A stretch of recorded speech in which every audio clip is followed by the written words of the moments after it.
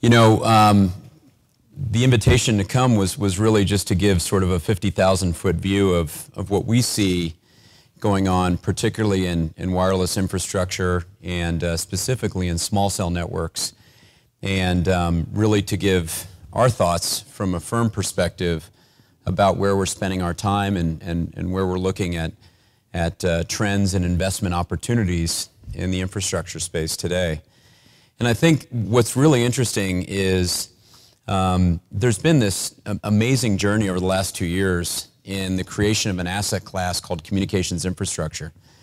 As investors now call it comm infra. And it's fascinating to me when a subsector of an asset class develops and it begins to develop its own sort of life form and it begins to develop its own ecosystem. And really that has happened in the last 24 months. Comm infra as an asset class really didn't exist, 4, 5, 6 years ago. The thematic when you ran around and you talked to investors and you talked to Wall Street it was really about the tower industry and how carriers were going to build networks and how they were going to buy spectrum. And now we look to where we've evolved in the last 4 to 5 years, and that roadmap has changed dramatically. And the change, or the agent of change, has really not so much been the technology, but what I find to be the most interesting thing is the consumer has changed the marketplace. And that's us in the room. And I think I was speaking at a conference in Tennessee or Maryland, and I used my poster child as my 15-year-old daughter. She's the agent of change. And the consumption of how we consume bandwidth and how we use mobile products today has radically changed in the last 5 years. And a lot of that is largely based on consumer behavior around entertainment. And if you think about where folks are consuming and where the bottleneck in the networks are and where networks are failing, it really is in these high capacity transactions or these high downloads, which is really evolving around, full motion video, downloading music, large documents, and other programs that are content based. And so as a consequence of consumer behavior, RF engineers have come back and said, we've got to figure out how to build a better mousetrap, which in turn has forced us as providers of infrastructure, everyone that's in this room, we have to change. And we have to think about how we are going to remain relevant to our consumers going forward. And our consumers, our customers, are the carriers. And very simply put, their needs today are more complex than they were 21 years ago when I got into this industry. 21 years ago, it was really easy. And I'm Italian, so nobody get offended by saying this. But, if you had 2 paisans in a truck, you could go out and build a tower. It wasn't very hard to build a tower. I mean, zoning was difficult, yeah, but you got through it. But if you had a great location, you built a tower, and what do you know? 2.5 years later, 4 tenants showed up on it. Today, it's a much more complex value proposition. And so we're forced to think about not only about macro sites, we're now forced to think about what we used to call microcells back in the 90s. It's now called small cell. We're forced to think about interconnectivity. We're forced to think about backhaul. We're forced to think about co-location. We're forced to think about the cloud and hosted services. And then we really begin to think as investors or as providers of this infrastructure, how does all of this come together? Is there convergence? And is that where we're headed? So to think about that, you really have to think about sort of 5 subsets inside of common infrastructure today. You've got to think about towers, which are macro sites. We think about distributed network services or systems, DNS, which used to be called DAS or it's small cell, whatever you want to call it. We think about co-location facilities, data centers, traditional co-location facilities. We think about fiber players, and in that we mean interconnect, we mean backhaul, dark fiber, lit fiber. And then lastly, we think about the cloud, or we think about managed services. And what's very interesting is the thunder that the tower industry enjoyed for 2 decades, now there's other components of this ecosystem that are getting as much attention from the investment community as towers got for the last 21 years or 22 years that the tower industry has been around. And so we consume a lot of our energy thinking about where are the dollars going to be spent.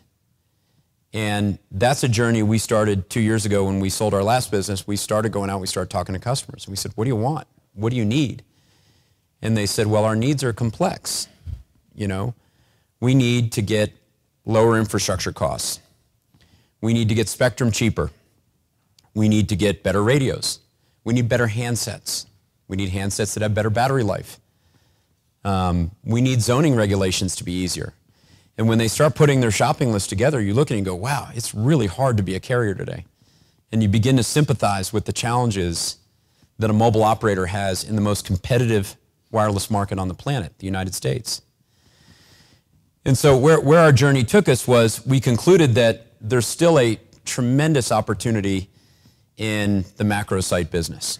And if anyone's here to put up on a poster board that the macro tower industry is dead, that's not the message. The macro tower, the core fundamental tower industry or tower business model is still intact today. It works. There's a lot of investment going into it today. A lot of sites are getting built, and there's thousands of macro sites being deployed today. New towers, co-location, water tanks, rooftops, along electrical transmission lines. That part of our industry is very healthy. Now, it's not the industry that it was 20 years ago or 10 years ago. It's now enjoying 6 to 12% organic growth, depending on how you look at it, but that is still an incredibly important and vital part of the comm infrastructure ecosystem. In fact, if you look at the market cap of the 3 public tower companies, one would suggest based on sheer investment and enterprise value, those are largely 3 of the most important companies in the ecosystem. The second area where we spend a lot of time around is the small cell space. And so we began building DAS networks in the late 90s. My partner Alex Gelman and I, along with our friends at SpectraSite, we lit up the first indoor DAS system in 1999, the Paris Hotel, actually at the PCI trade show. And since then, now the industry has gone on to build today over 63,000 nodes today. 63,000 distinct nodes, with a forecast at least going to 220,000 nodes, and some new forecasts suggesting that maybe we get to 350,000 nodes within 5 years. So that's an industry at current course and speed is growing at 35%. 35% CAGR growth next 5 years. And candidly, a ton of demand and very difficult to create the supply. And the demands around small cell is complicated. It's not as easy as simply building an outdoor DAS system or building an indoor DAS system in the Venetian Hotel. It's very complex. And the reason it's more complex is because of what's changing with the networks and how the interplay relates to the macro site and how you design small cell to fit within that architecture. And it even gets more complicated as we think about new spectrum. You just talked about Sprint's new 2.5 spectrum, and you think about the trial testing that's going on right now with 5G, particularly the initial tests that they have in Korea around MIMA technology. Now we're beginning to really think about not only is it a spectrum-based solution and new radios and new handsets, we're now actually talking about software-based protocol that shifts capacity where cell sites can actually, one data transmission or one call can be using multiple cell sites at the same time. And now you're really no longer in the small cell or macro business. You're really in the networking business. And that's where we're moving to. And so when we think about where this industry is going over the next 5 years, we always love to sort of get ourselves into a silo and say, I'm in the co-location business, or I'm in the macro tower business. Really, if you want to survive and evolve, you're in the networking business. If you're a provider to any of the wireless carriers in this globe, you need to be prepared to be in the long-term business of building and managing and optimizing networks if you want to survive and make money. And that's what we think about. And that leads us to a fundamental thesis around convergence. And there's a great series of summer conferences that the banks host, and they range from going to Montana to Denver to Utah, and it's really a lot of fun if you're a CEO. But the best part about it is you get a chance, if you get on this circuit, you get to talk to 20 to 30 other CEOs and get to hear what they're saying. And the number one common theme I heard from going to 4 of these conferences in a period of 30 days and talking to 40 or 50 CEOs is the C word, convergence. And that networks are converging, network architecture is converging. And the proof in that really is when we begin to hear about what are the strategic companies doing today? How are they spending their CapEx? So when we think about that, the first easy explanation is M&A. And so a couple of M&A trades that caught our attention in the last 12 months, you mentioned some of them. The Synesis trade with Crown Castle, very relevant, very relevant. A lot of people said, well, just Crown needed to buy something. No, it was not that Crown needed to buy something. It was Crown had a very strategic asset that they saw that very much complemented their existing DAS footprint and extends their DAS footprint to really fulfill a customer need. It's very strategic and very interesting. We look at Zayo. Zayo is a very interesting company run by a very dynamic CEO. Zayo's gotten into wholesale co-location by buying lattices. They're now out building small cell. They're out, probably have a couple of hundred nodes already built, a couple of thousand nodes on the drawing board. But what they have figured out is that their existing infrastructure overlays against where their customers want to be. They were bringing dark fiber to towers. They were bringing dark fiber into the urban core. And it's a logical progression that they can take that dark fiber, create laterals off of it, hang node antennas, backhaul it back to a co-location room, and guess what? They're in the DAS business, just like that. So we think a lot about convergence. We think it's really important because if you're going to have a relevant conversation and you think about how carriers are putting out their RFPs today, they not only want to just hear about, okay, the RFPs are more complicated. It's not just, am I going to go bid on 50 towers? Am I going to go bid on 1,000 DAS nodes? Or am I going to go bid on 2,000 strands of dark fiber? These RFPs are now interplayed, where you have to demonstrate multiple capabilities. And those capabilities are about a delivery system of bandwidth. And that's when we get back to this fundamental concept of, are we in the networking business or not? So we think a lot about that. And so the headline on that of convergence is, you look at the M&A trades that are happening, and then you look at what your customers are telling you. And when we put those two things together, what we see is that infrastructure providers today are no longer single trick ponies. You've got to be in the business of the ability to deliver macro sites, small cell, backhaul, co-location, and to a certain degree hosted services. So those are some of the things that we think about in terms of the convergence thematic. I think that as a part of that, what's very interesting is we've been doing a little bit of reading, and it's early days around what 5G looks like. And what was interesting is when 3G spectrum was put out, it was very clear 10 years ago sort of what our mandate was as an industry. We had a very clear sense of, this was the amount of macros you got to build, here's the market-based opportunity, everyone went out and raised capital, and it was a real boom time for the tower industry from sort of 2002 all the way to 2010. And then we saw 4G come along, and we saw the propagation characteristics of that spectrum, those radios, and we began to realize that it was no longer about delivering just macro sites, it was about delivering macro, densification, thinking about how to shift capacity to the fringe of the network. And really 4G was the first time we really thought as an industry about how to deal with connectivity and the broadband crunches that we see in peak times and off-peak. And the metric behind that was, it used to be there was a huge gap between peak and off-peak. And if you've ever looked at the root metrics of what happens to a network in off-peak hours and what happens in peak hours, what happened is once we moved to 4G, peak time and non-peak time began to move closer together. And what we found out is there was a spreading of usage over the network. And it wasn't so much that the networks were just congested early in the morning and late in the afternoon when kids come home from school. What we found out is that consumers were now using wireless devices throughout the entire day.